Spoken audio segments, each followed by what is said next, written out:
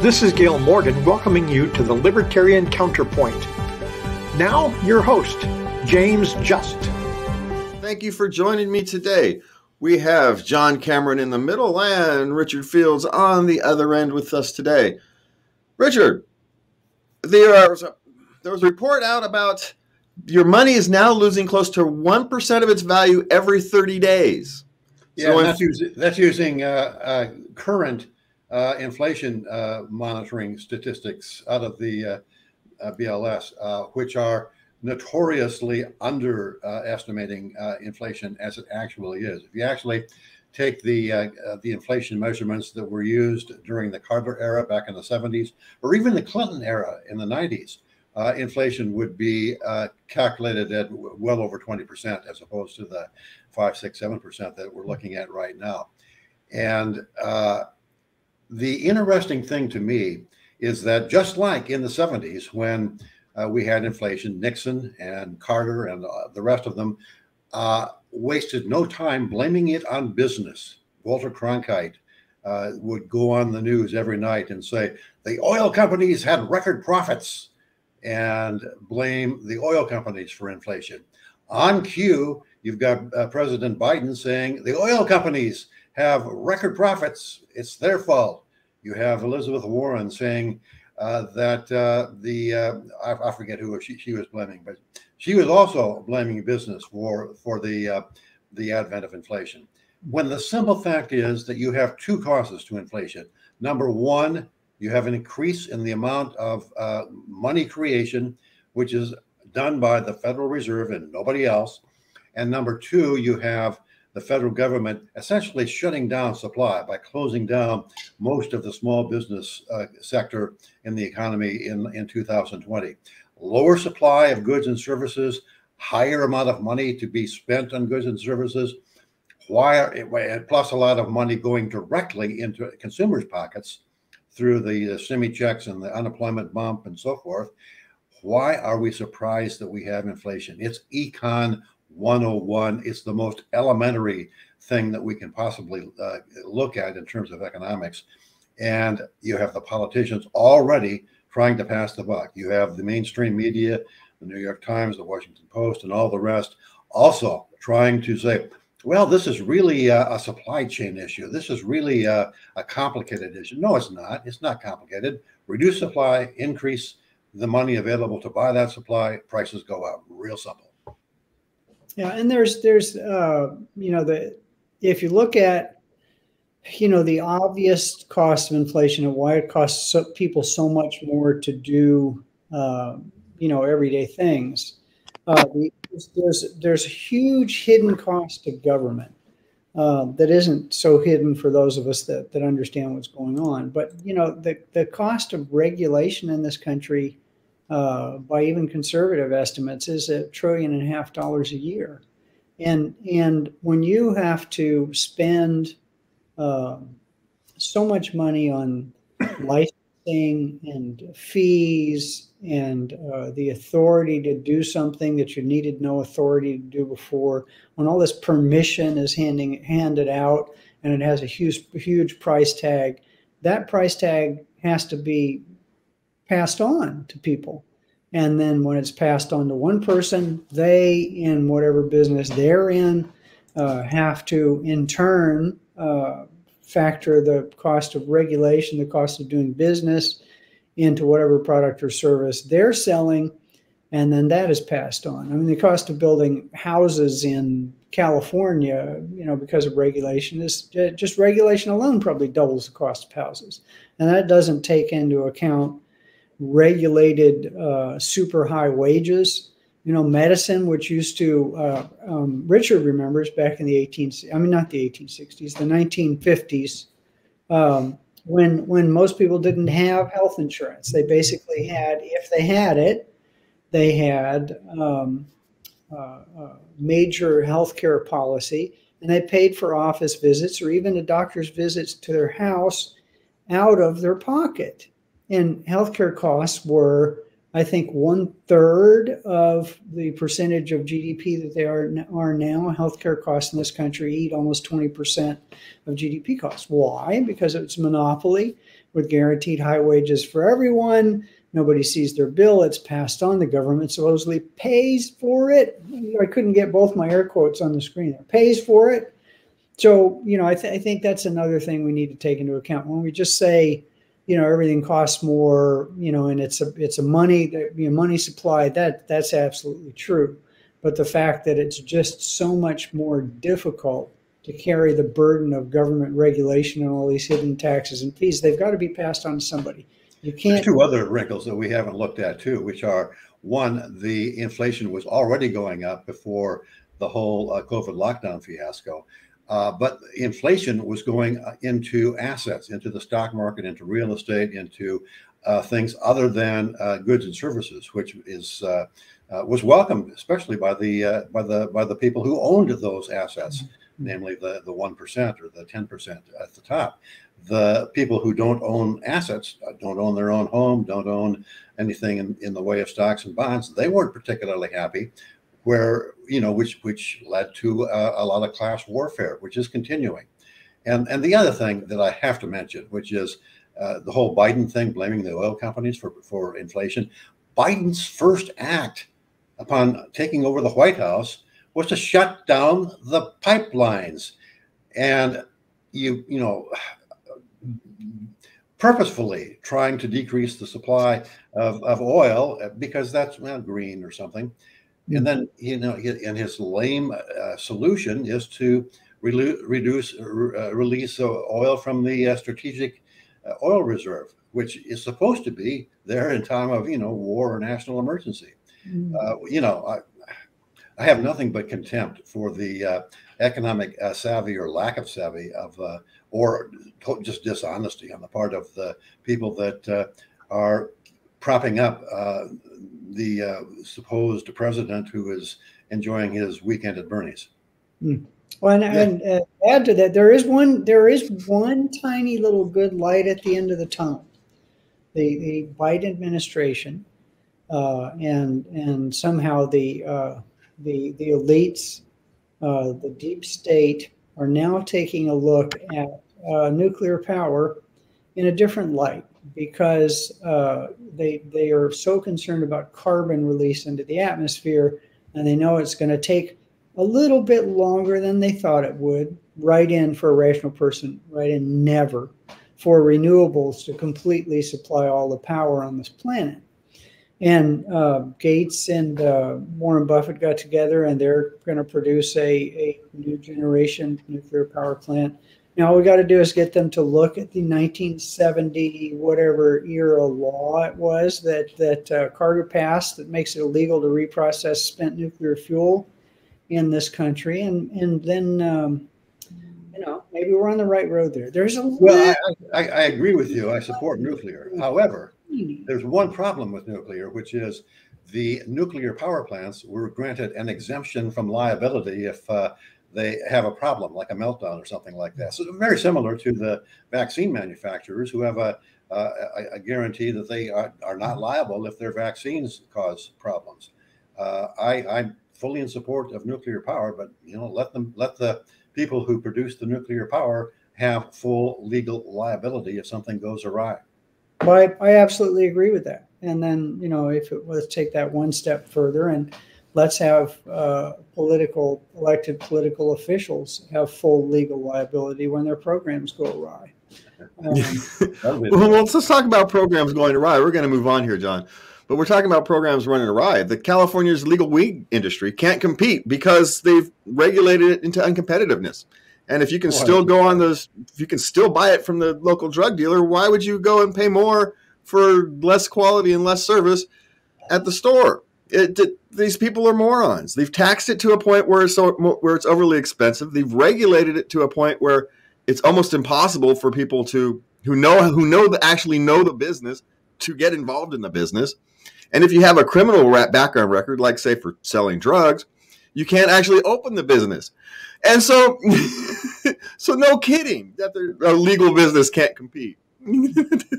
It's hilarious. And what's happening, On the other hand, that they don't talk about is the fact that there's overproduction. There is way more weed being produced on all the legal plots that they've granted, and a bunch more they won't grant, than consumers will consume through the licensed dispensaries or whatever they're calling them. And there are, like, what is it, in San Diego, with all the bajillions of people they got 19 pot shops. I mean, Sacramento has a lot, but I know an awful lot of people who are still growing their own, which is completely legal, and about 1/20th the cost of buying it in a licensed and regulated store. And, well, it's not completely illegal to grow your own, but no, completely. It's legal to grow your own if you're not selling it. I mean, you can grow, I think, 5 or 6 plants or whatever, which for personal consumption, if you show me someone that can consume that much, because under grow lights and everything, you've got at least 3 growing cycles a year for pot. I think it's every 90 days now. What is that, 4? I mean, just one pot plant. If you can show me an individual that can consume all of that in a year, well, let's say 2. I bow to them for their ability to get that high, and actually get out of their house ever. So, well, you met Snoop Dogg, right? You've seen Snoop Dogg. I'm sure one plant's not enough. Well, Snoop is a mutant, though. I mean, they're Olympic athletes. They're talented singers. There are, politicians who never utter a word of truth. These people are all mutants. And Snoop Dogg's ability to consume weed is maybe they should have a Nobel Prize for that. I think him and Willie Nelson can sit down there and have a conversation about their unique abilities. Yeah. Well, let's move on. Talk about unique abilities. Lorena Gonzalez has had ethics complaint filed against her for negotiating a contract with the Federation of Labor Unions. I forget exactly who it is. SEIU? No, it was it's the Federation of Labor Unions. It's the Labor Union, the Labor Union Trade Lobbying Organization or Trade Association. Whatever. Yeah. So she's been, even though she claims she hasn't, she's been caught negotiating a contract behind closed doors, which is a violation of the law. But now, just recently, they've actually come out and said, yes, we're going to offer her a position. So when they offer her this position, she is prohibited by law for a year from contacting any of the people that she worked with in government. So how soon do you think it'll take her to violate that regulation? Like 10 seconds? Yeah, and it's just another demonstration of the revolving door between regulated industries and their regulators and people that write the laws. Or enforce the laws, the turnstile between government and industry. That's been going on at the federal level for decades, at the state level for decades, and it's what you can expect when you have an overregulated, overpoliced society, which is exactly what we have. And then I want to add something. Did anybody? I can't remember all of it, and I don't want to waste time by trying to pull it up on my computer. Her curriculum vitae, her bio, Stanford, UCLA, one other. I mean, she went to the she schools. So unfortunately, I think the major schools in this country are now turning out, and I'm not saying this is everybody that goes, sociopaths who have the ability to maneuver in the slime, and it's all about power and it's all about connections and it's not about producing anything. You know what, I hate to say there ought to be a law, but I hope that the American people will wake up one day and realize that what they really need in power are people who have actually produced something, who've either had a manufacturing company or a service company or even owned a couple of franchises. And then they'll understand the real world, because these people that grow up in these ivory towers of insulated intellectual hogwash, do not connect with normal people, and they never will. Yeah. And going back full circle, it's the most highly regulated, highly governmentally controlled industries that have the highest rates of inflation, namely education, health. Those are the two big ones. Those have inflation rates that are well above those of, say, potatoes or gasoline or anything that is less regulated. Well, then, housing. Don't forget housing there, Richard.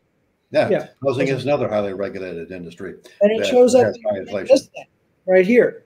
Not the cost. Well, the cost. That thing. These have had price decreases given their capacity. Given what they do, but the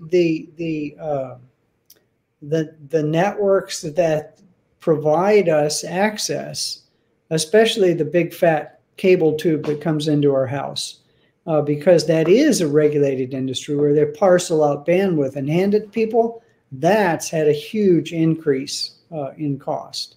You look at what it should be. You know, if 5G had been allowed to go, 20 years ago when it was feasible and the towers were all up, it should cost us pretty much nothing to send and receive a signal. And when all these little satellites that Elon Musk and other people are putting up, when there's enough of them up there, that monopoly will be closed. They'll probably figure out a way to regulate a surcharge to pay for the mothballing of the cable TV that we have. Anyway, I'm going on and on and on. We probably should go on to something else. Yeah.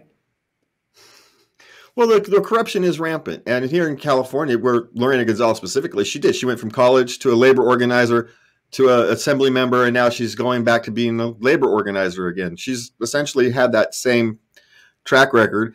And as you know, there is this pipeline from the universities to labor to the government, and which is fine if there was enough diversity in the representatives.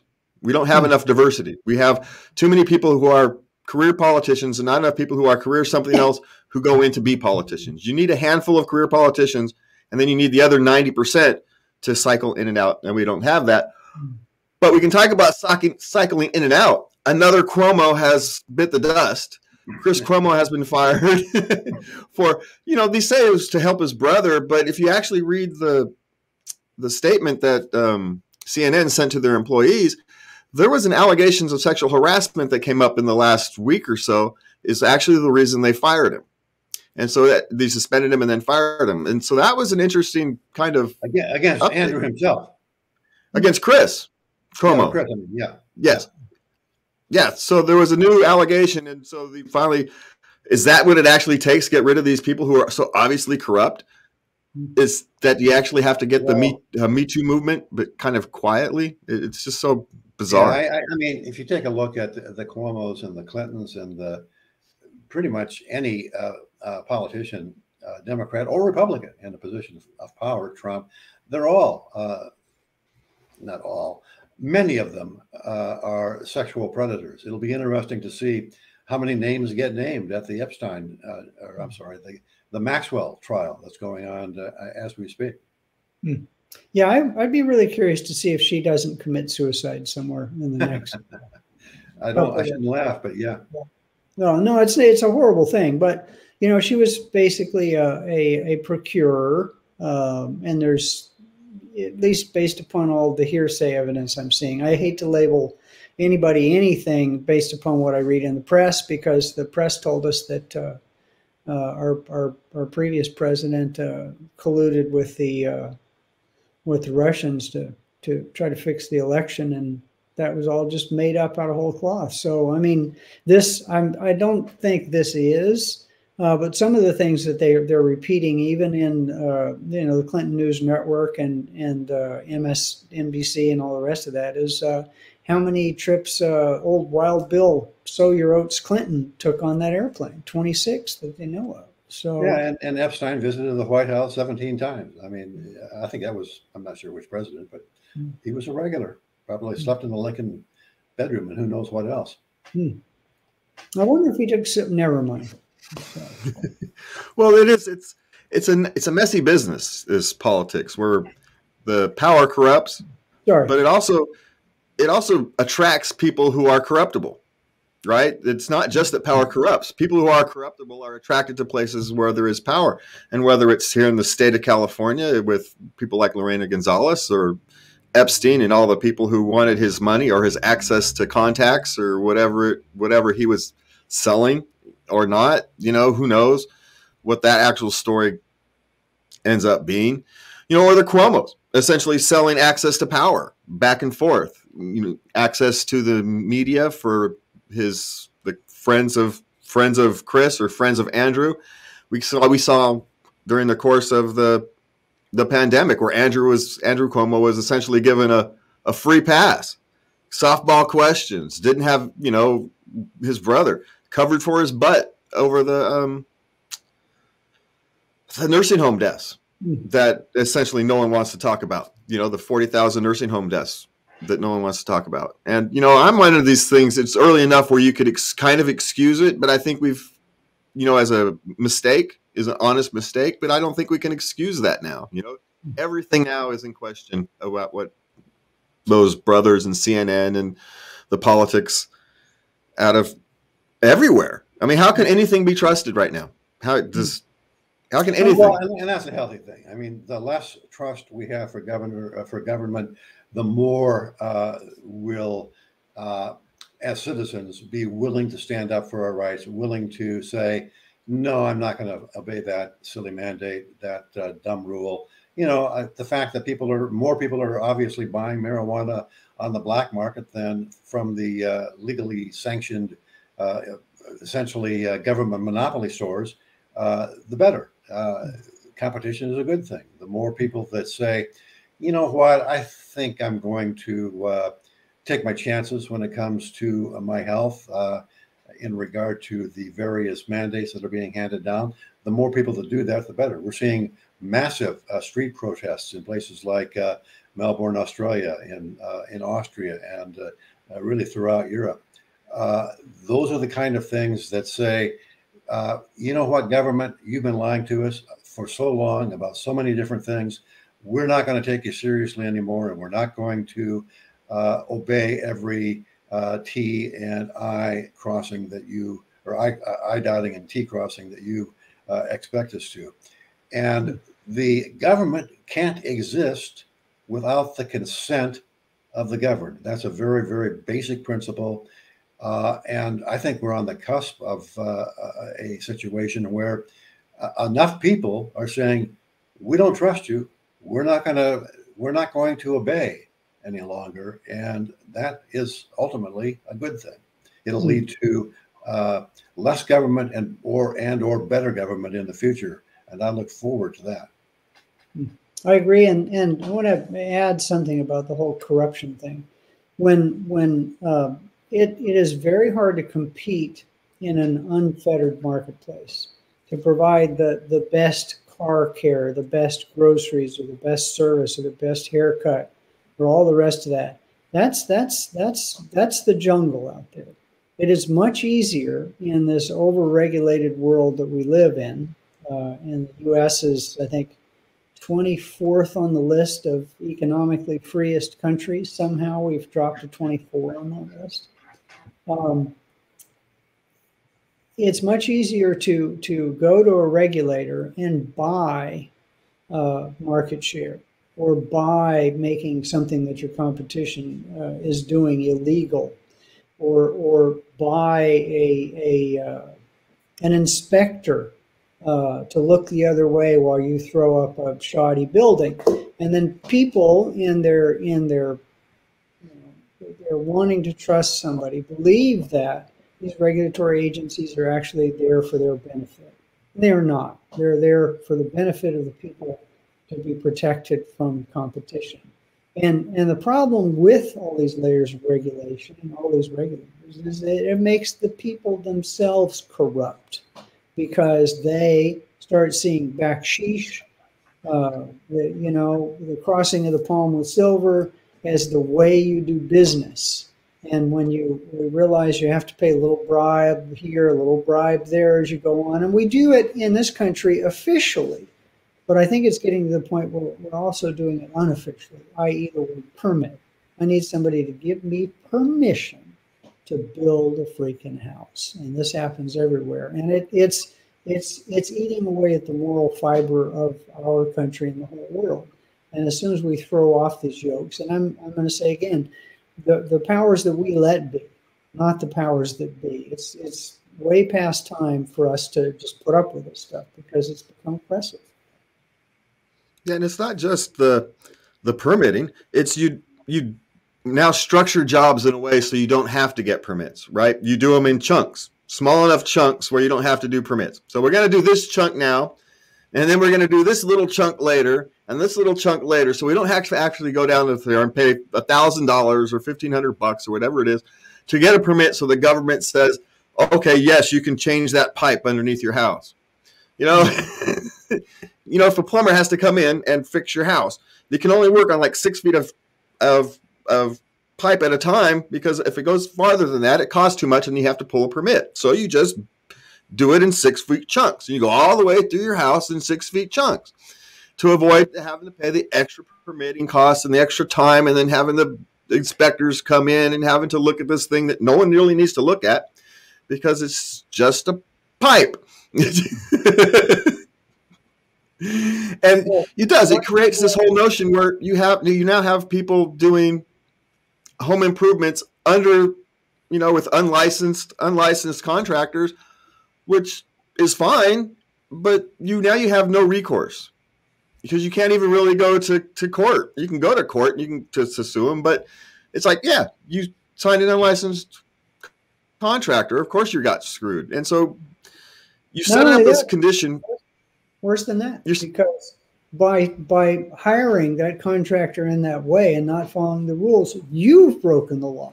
So you become a criminal. You can't actually file charges against your partner in crime. But anyway, probably want to cover one last thing before. Well, I don't know if we've got enough. One last thing. We've got a minute and a half. You got one last thing you want to cover, John? Hey, how about China? The U.S. has said they will not send any Olympic officials to China for the Winter Games. Oh, I think it's over that. What's her name? Peng Shuai, the tennis player who has gone kind of missing, but not really in China over the last couple months. Yeah, he's gone missing, but not sort of like Jack Ma. Who knows whether she's missing or not? It's totally being manipulated by the Chinese media. The Chinese media, come to think of it, they're providing a very good template that's being followed by the U.S. media. Well, theirs is even more insidious because they, here they just on Google alter algorithms or don't run a story. But, in China, they actively go after whatever sector they believe is the problem. So, they're even more aggressive than the inside traders working here. Yeah, the censorship is blatant and overt as opposed to behind the scenes. Well, time is our censor, so we're going to have to see you guys next week. Thank you for joining us. From Team Counterpoint, please remember to love everybody. Thank you for watching the Libertarian Counterpoint Show. In Sacramento, Channel 17 on Comcast. Each Thursday at 8 p.m.